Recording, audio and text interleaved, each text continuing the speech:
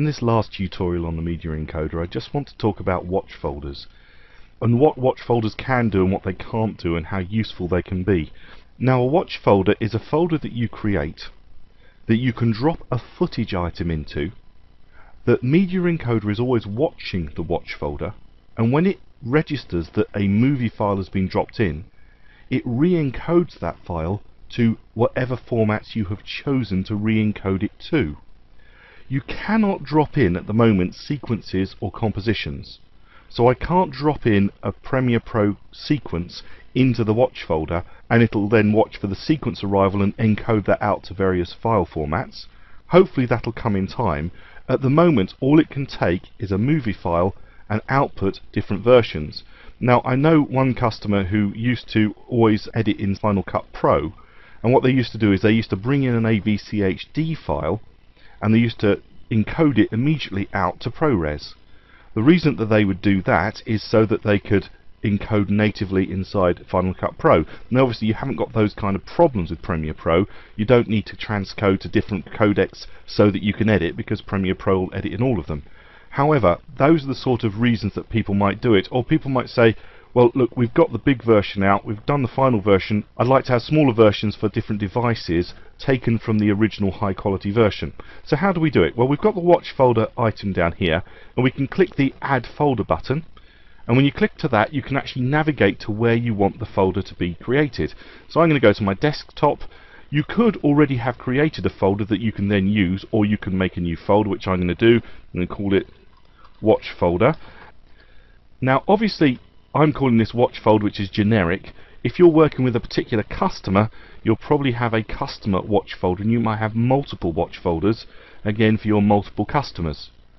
So we've got the watch folder selected, which will probably have a customer name in your case, and click OK, and it adds the folder down here with a default, which was the last one I was using. So it's got a preset on it, and exactly the same way that we added presets over here in the queue, we can add presets down here to the watch folder.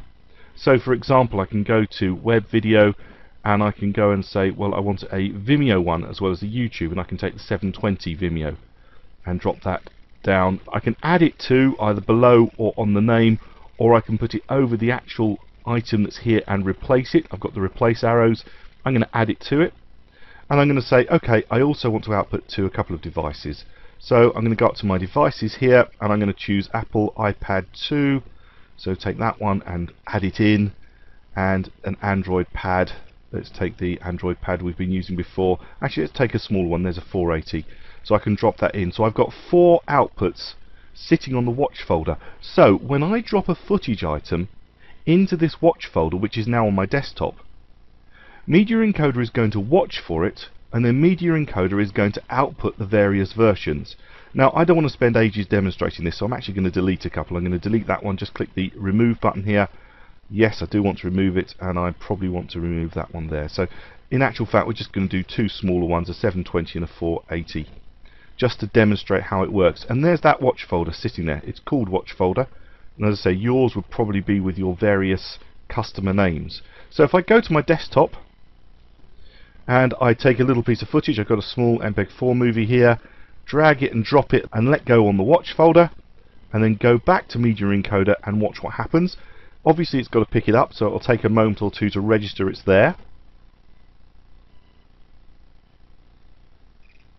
And there it goes. It's brought them both in. Notice, by the way, I've got also auto encode watch folders ticked up here.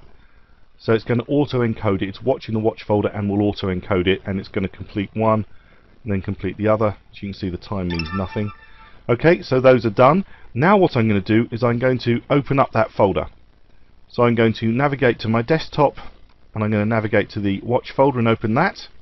And you'll see that I've got 2 folders inside the folder. One is the source, which was the original source that I put in, and notice it is done by date. So the 4th of December 2012 at 2:37 and 54 seconds when it was dropped in there. And if I open that up, there is the original source. Go back to the watch folder, and here is the output, and you'll see that I've got the 2 versions. They're going to be different sizes, and I can double click on either of those just to play them, and you can see you've got the example re-encoded to whatever we want. So that will be the 720, and this will probably be the 4 whatever it was, I can't remember off the top of my head. And there we go, that's the smaller version. So we've re-encoded it simply by having the watch folder waiting for us, and off we go. So that's the advantage of watch folders. It would be brilliant if you could drop sequences or compositions actually into a watch folder and have them encode out, but that'll probably come in time, I suspect. So the Media Encoder, it has been redesigned in CS6 in an extremely powerful way. As you can see, it's very easy to use. And you can also see that we've got lots of information that we can easily find out about every single one of our presets. We can see the bit rate that they're encoding with. We can see the size that they're going to be, and as we showed before, you can always right click on one and actually go to the preset settings and even modify them and create your own versions for your customer as they need if a standard version won't work.